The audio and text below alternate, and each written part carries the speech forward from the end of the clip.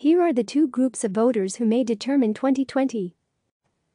The 2016 presidential election was determined by voters who disliked both Hillary Clinton and Donald Trump. Trump carried this portion of the electorate by a 17-point margin and, with their support, won the presidency. Not surprisingly, much attention has been paid this cycle to these double haters, i.e. those who hold an unfavorable view of both Joe Biden and Trump. Less spoken about are those who hold an unfavorable view of neither Biden nor Trump, the non-haters. The double haters and the non-haters currently are a similar proportion of the electorate, but they differ wildly on who they support. Our latest CNN SSRS poll finds that the double haters go for Biden over Trump by about a 50-point margin. Our March poll had Biden ahead by around 60 points with this group. Given this small sample size, these results are well within the margin of error of each other. These polls are consistent with others showing Biden doing well with this group. The non-haters are, on the other hand, going for Trump by a wide margin. They favor Trump over Biden in the horse race by about 45 points in CNN's May poll. Back in March, Trump was up by around 40 points, again, a result that's within the margin of error of the May result. In other words, Trump's pulling about as big of a margin out of the non-haters as Biden's pulling out the double haters in our data. When you look at who is making up each group, the results make a lot of sense. Across our last two polls, double haters were more than 50 points more likely to lean Democratic in their party identification.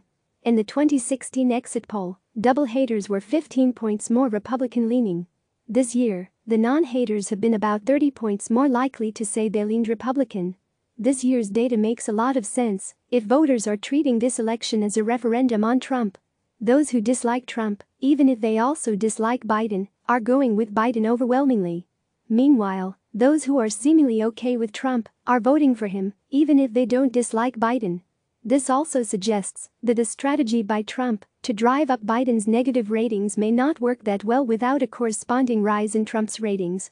In a referendum election, Trump is better off with both Biden and his ratings going up than he is by having both of their ratings go down. For now, the two groups are of roughly even size.